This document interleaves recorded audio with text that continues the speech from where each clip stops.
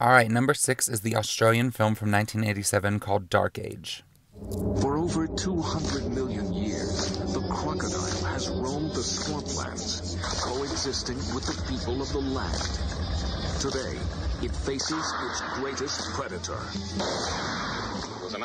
So Dark Age is about an officer having to hunt down a man-eating crocodile that starts terrorizing the waters near his town.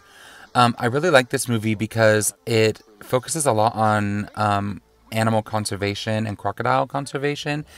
Some people in the movie demonize the crocodile and villainize it, and some people in the movie, just see it as it's an animal doing what it does.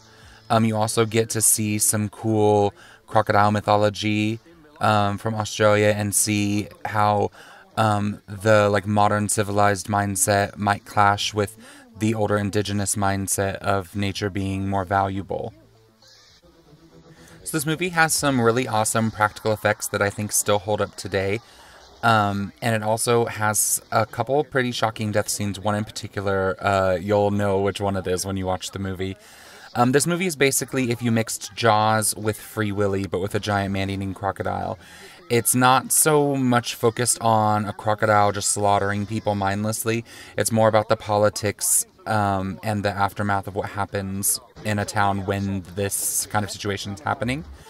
It's also very character-driven. It has pretty decent acting, and you really care about the characters, and you actually even care about the crocodile. So if you haven't seen it yet, definitely check it out. I think it's a really underrated movie.